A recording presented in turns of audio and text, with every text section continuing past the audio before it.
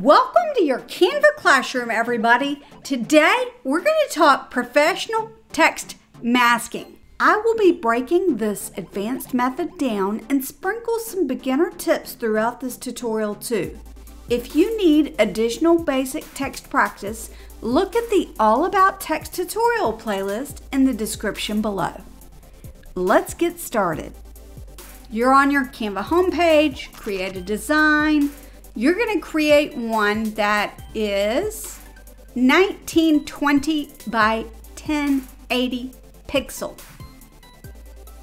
It really doesn't matter what you use, that is generally the size I go with.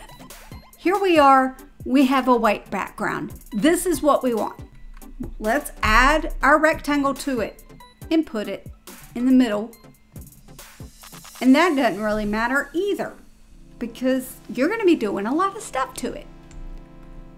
I use this weird looking brown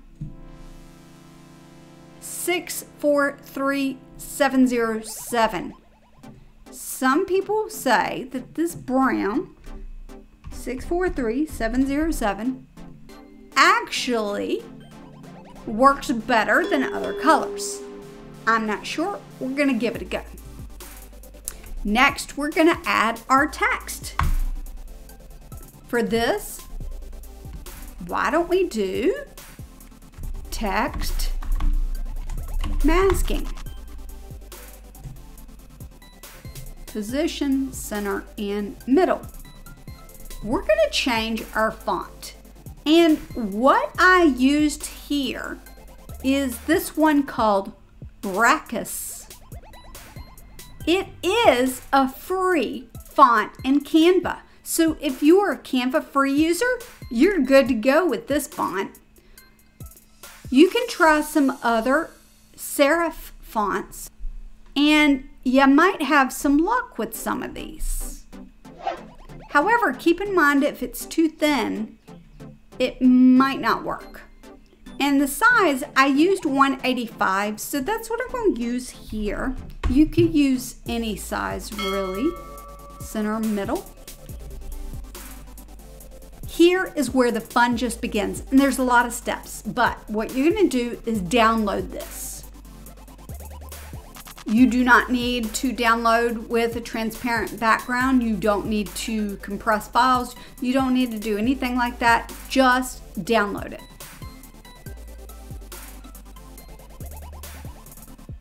Get rid of this because our next step, you will upload the image that you just downloaded wherever it went to on your device.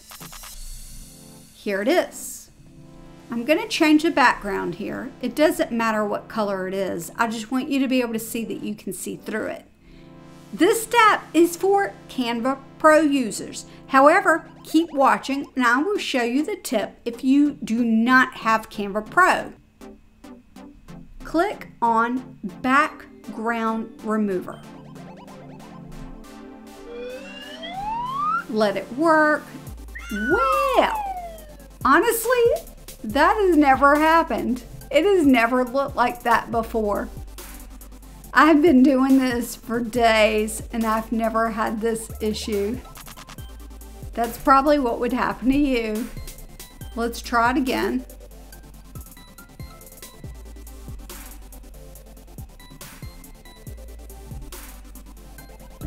We're just gonna see what happens. What if I shrink this down and make it larger? All right, that's better. That's more like it. There's still a little white that I need to touch up, so I'm going to select erase. I'm actually going to make it larger so that I can see that area I need to touch up better. Shrink my brush size and touch it up. Click done. Oh, I see another spot there. So I'm just gonna shrink my brush again and try to aim down towards the middle. Now see, oh, that's done. Apply.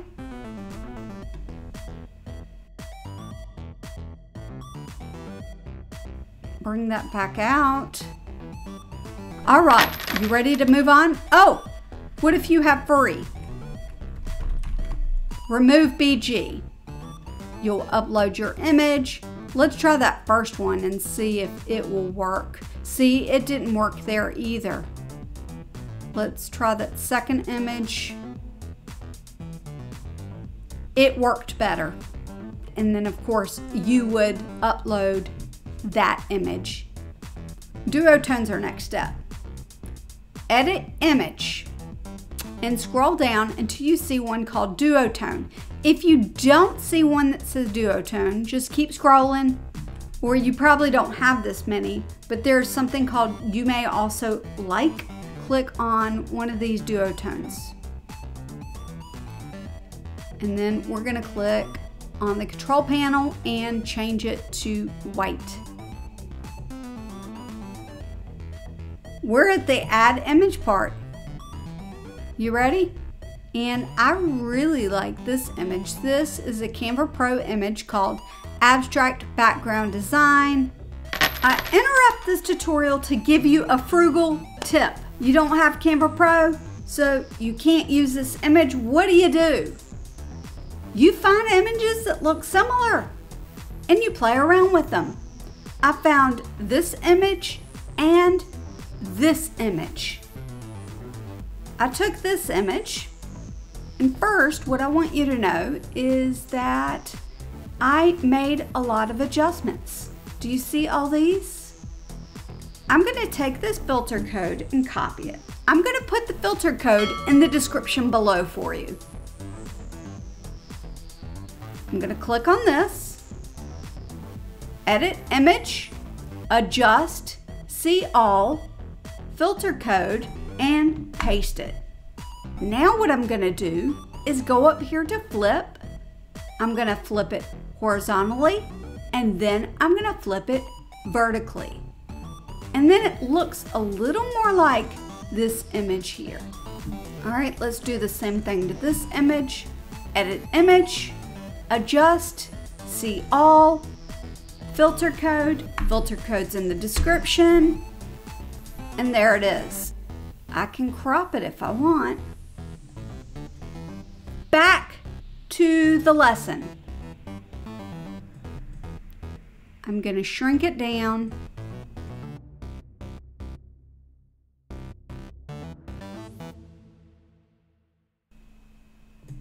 And right click and send it to the back. Now I can change my background to white. And I'm just going to go ahead and group that and position it to the middle. Download. PNG. Download. And we got to hope that this one works right. Upload media. Device. Text masking. Here we go. We're going to change that just so that we can see that it actually does its job. Edit image, background remover. Again, if you don't have Canva Pro, then go to remove BG.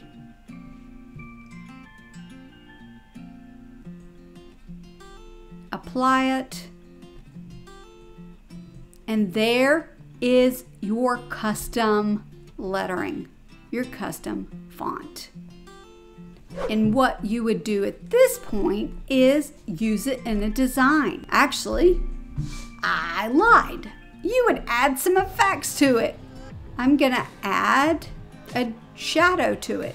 Let's add a curve. Let's offset it a little bit. Change the transparency. Lose some of the blur. And apply it. Let it think. When it's doing these edit images, make sure that you wait until all changes are saved. And now what we're going to do is, actually we're going to type text masking again.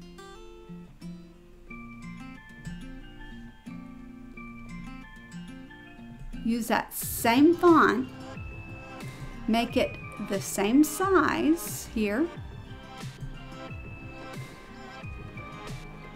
And first, that's kind of a cool look.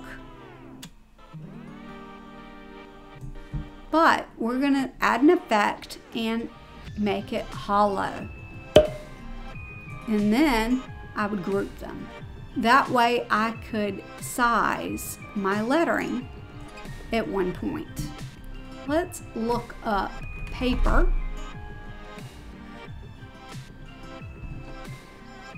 Replace backgrounds, and I'm gonna add a grid, and I'm gonna use that color and change the transparency. All right, there we go. And now I add professional.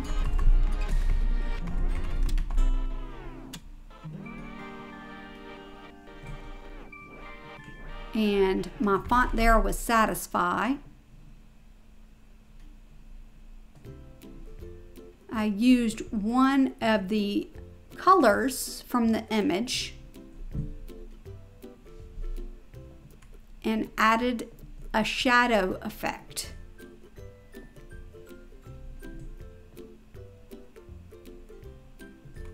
And then with Canva.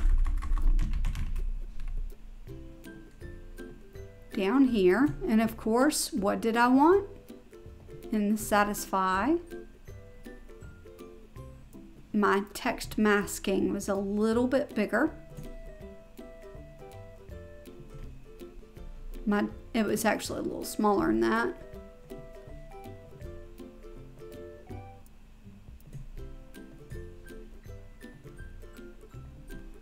And that's just the kind of thing that you can play around with.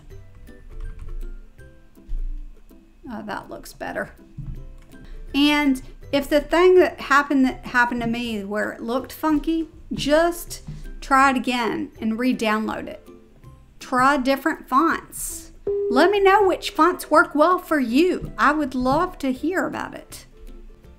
Before we close today, I do want to give a little tip that I found, is that my box here, don't make it too much bigger than your text. I think that's where the issue came into play. Oh, by the way, this one worked out really well. It's called Marvin Slab. It's the image that you saw earlier that looked like this, but I don't have Canva Pro. I didn't have to tweak that font at all. So if you have issues, try shrinking your rectangle as close as you can get, and that might help. And also make sure that your word is the same color as your background. In fact, let's see what that does. I might not even have to do the DuoTone step that way. We'll see what happens here. So here it is, background remover. See what happens.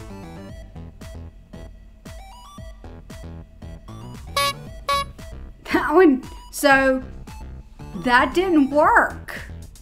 There we go. Make it that ugly brown, because that one did work better than changing it to the blue and the white, or whatever in the white. And maybe it would have worked if this was brown. Why don't we try that? What if this was brown? This was brown. Let's try it now.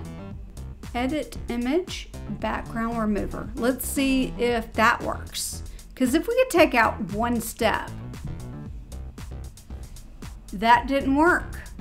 So you really do need to have the lettering in white. That works the best. I don't know how it would work. What if you just had a random color like that? Let's try it. And I had the same thing. So yeah, I would really recommend using the brown and white. Not that one, this one. Let's see, that was the original one that I did. So it should, see, it worked well. What color is that? 643707. All right, well, Thank you so much for learning with me today. Next time will be a great tutorial for all of you content creators. I'll be doing a special lesson on YouTube thumbnail fonts. You're going to want to make sure that you're subscribed, turn on the notification bell, and if you enjoyed this tutorial, here are a couple of tutorials, a couple of lessons, a couple of videos that you might enjoy too. All right, well, I'll see you next time.